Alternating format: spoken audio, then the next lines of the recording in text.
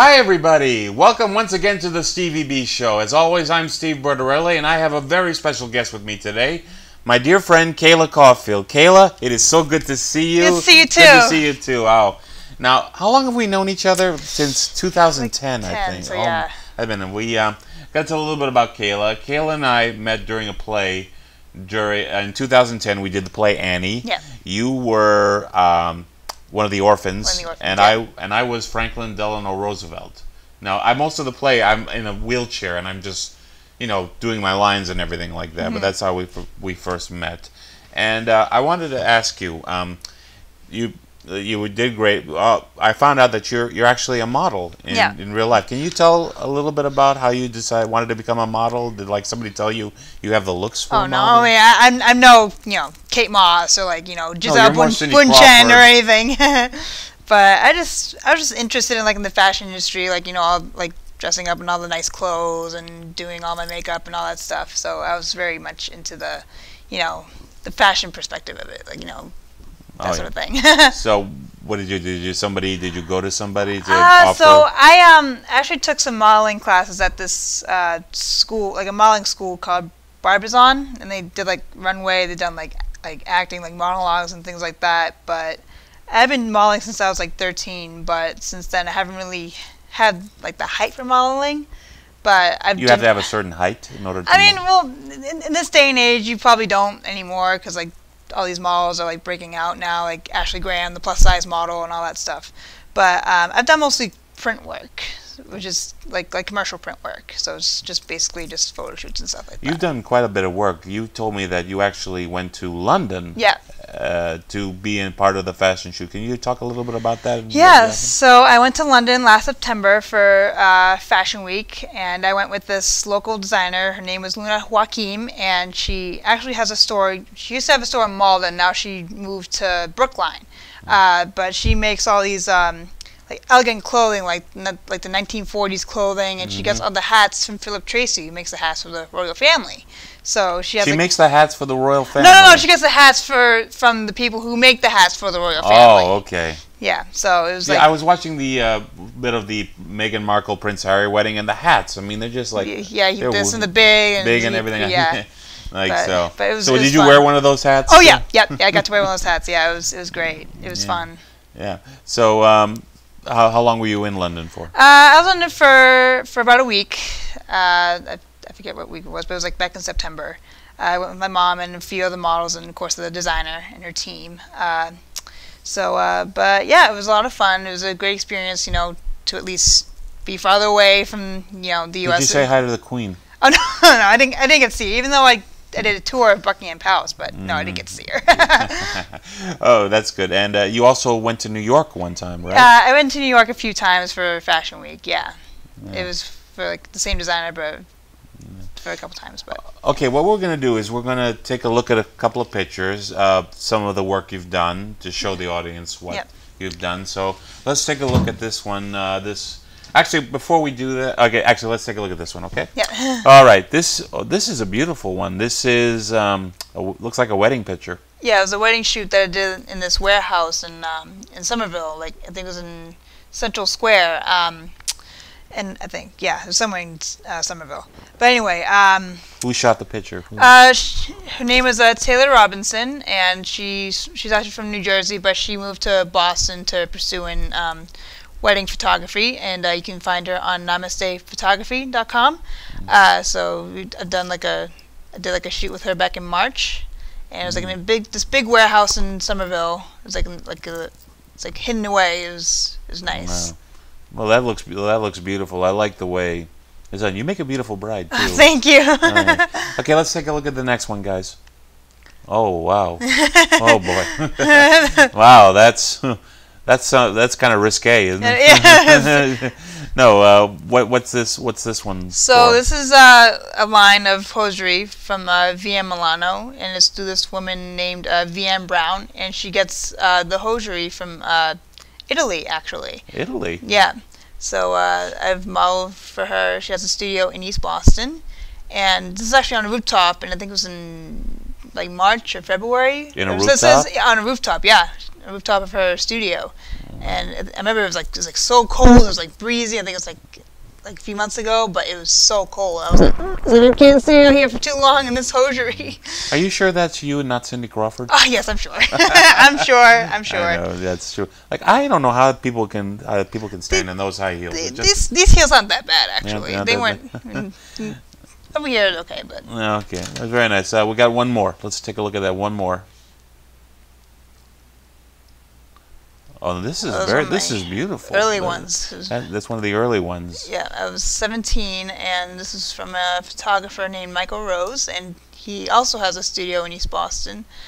This is more like actually no, it wasn't Michael Rose. It was it might have been Jessica Kirshner, but she also had a studio in East Boston. But we all kind of collaborated doing the shoot. But anyway, it was like more like a glamour shoot, and the photographer's name is Jessica Kirshner. She has a photography company called Golden Fox Studios, but I was like 17 at the time, I think. So it was like one of my earlier shoots. It's like when I was kind of starting out. Yeah, it's beautiful. It reminds me. It's very film noir, as they say. Yeah. I've done some stuff like that. No, they did a very good job. Very beautiful. I appreciate Thank you. it. Now we're going to take a look at over here. We're going to look at some of the advertisements that you've done. Okay, so we're going to take a look at this one here. First, we got this one here.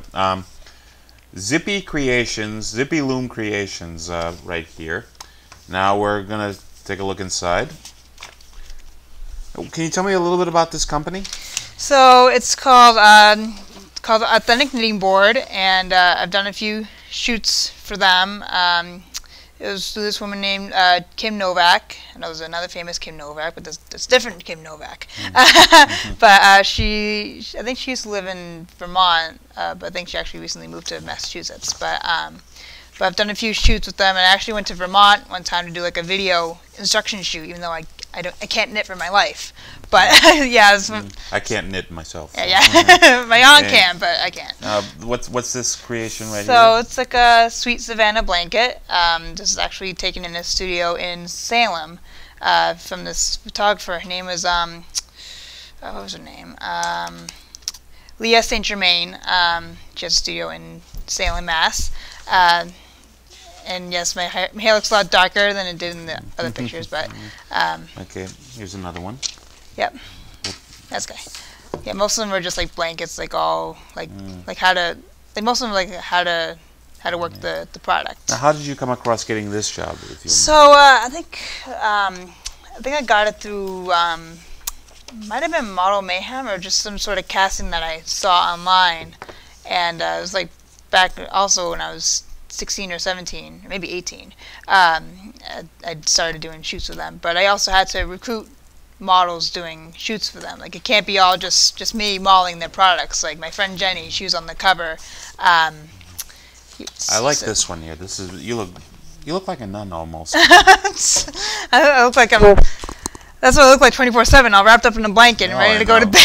You know, it's funny. The thing about New England is, if you don't like the weather, just wait 5 minutes; it'll change. Oh yeah, absolutely. Yeah, but that's a very nice one. Yeah, it was very cozy. Nice I must say, it was very cozy. Take a look here. We saw that too. Now here is this is a magazine. It's called Sophisticate Hairstyle Guide, I believe. Yep. Yeah. Okay. And this is one of the magazines you might see on CVS or like a hair salon. Hair salon, okay. Most part. Hair salons hair salons, and look at it. So this is with the salon in Woburn called Paul Kenneth Salon and Spa in Woburn. As you can see, my hair was a lot longer, and now it's red. But they recently chopped it off, so now I have short red hair. You have short red hair. I wish I had hair myself. I miss my long hair, to be quite honest, but I just love it hair myself. It'll grow back. I'll go back. Okay. Now this one. Okay, this is one of the products that's sold. I gotta ask you, why'd they make you do this face? I can't believe it. It was more like... Oh my god. They just wanted me to just look like, quirky, like my age. I was young at the time. I was like 16 or 17 doing funny. this. Oh yeah. And blonde. Yeah. You're blonde. Yeah. Now what product is this? Make your own scarf. Yeah, it was the same company, Authentic Knitting Board. And you can find things like this at your local craft stores, so like Joann Fabric, AC Moore, Michaels, and any craft store. You might be able to find these. Right. Here's some more of the product here. Oh, yeah.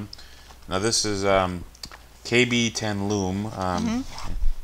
You got you another scarf right there. Yeah, another scarf. Yeah. Oh, wow. Bundled up. All bundled up. Okay. Take a look at that. Yeah.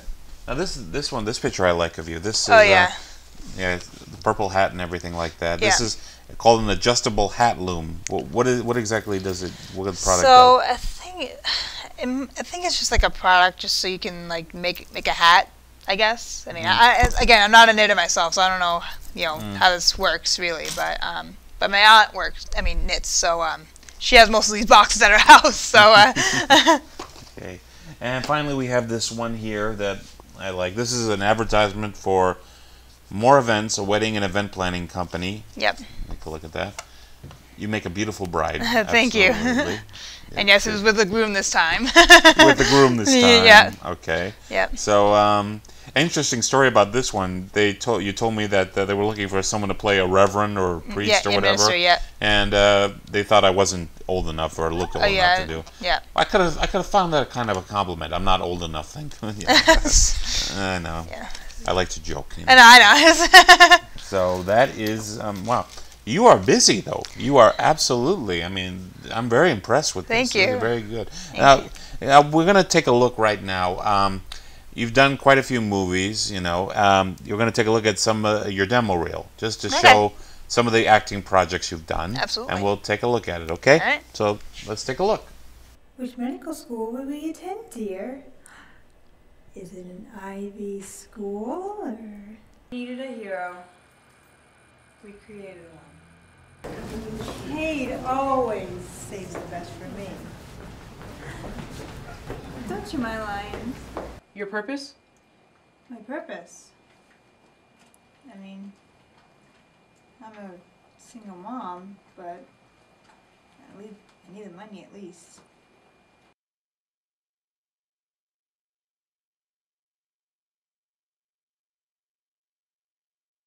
Lead singer. She sings from the heart. Perhaps more than I'd like, to be honest. No. Excuse me?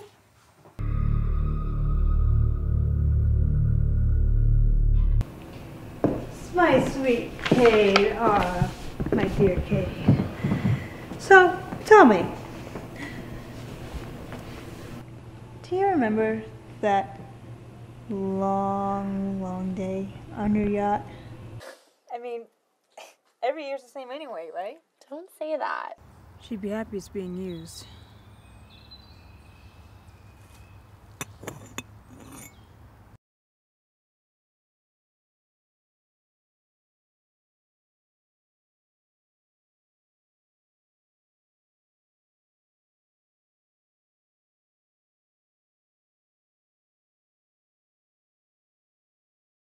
Oh, that was unbelievable. That was great impressive work. I really appreciate it. Now, one other thing I want to talk about this story. We actually just recently we were in Woburn and we actually shot a commercial for Sports Bar and Grill there. Yeah, Scoreboard. Yeah. Scoreboard. That's one of the things we worked on. Yep. One thing we worked on. I want to share this story because it's a really heartwarming story. Kayla and I were at Logan Airport about a year. Was it last year? I think? Yes, last year in Last April. year, we worked 3 days as extras for the movie Daddy's Home. Daddy's Home 2. Daddy's Home 2. Yeah. I still haven't seen number 1. Okay, and the movie stars Will Ferrell, Mark Wahlberg, and John Lithgow, and Mel Gibson. Believe it or not, and we were shooting for 3 days at Logan Airport. Okay, we were extras. We were back with all the extras. Now, here's the story I want to say. One of the extras, his name was Billy. Billy's a wonderful kid. He's a great guy.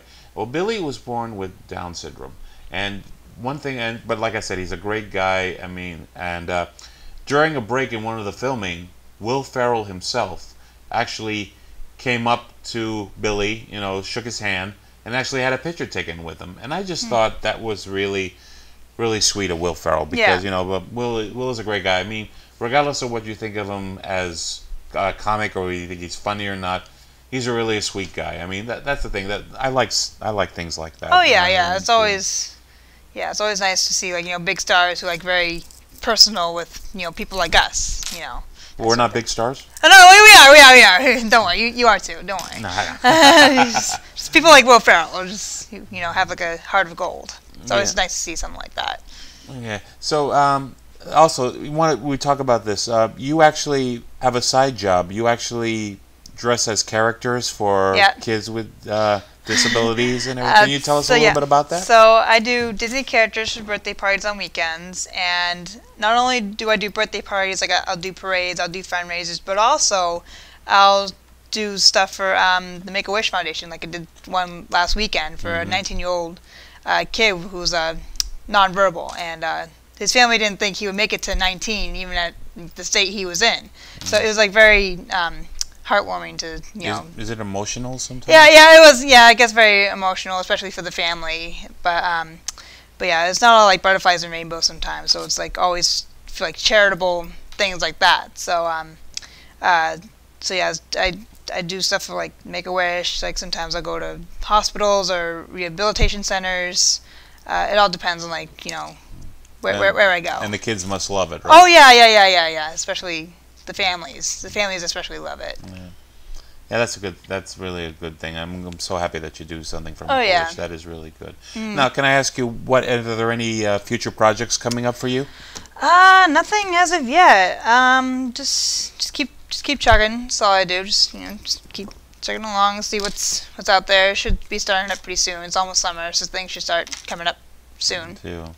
Well, Kayla, I am so happy to have you on as a guest. I really appreciate it. You're a sweet girl. Oh, you're a sweet guy. No, yes, you are. Yes, you are. He's a nice guy. All right. Well, that's all the time we have. I want to thank my big guest. I want to thank my guest Kayla Caulfield for being with us, and I want to thank the crew behind the scenes here.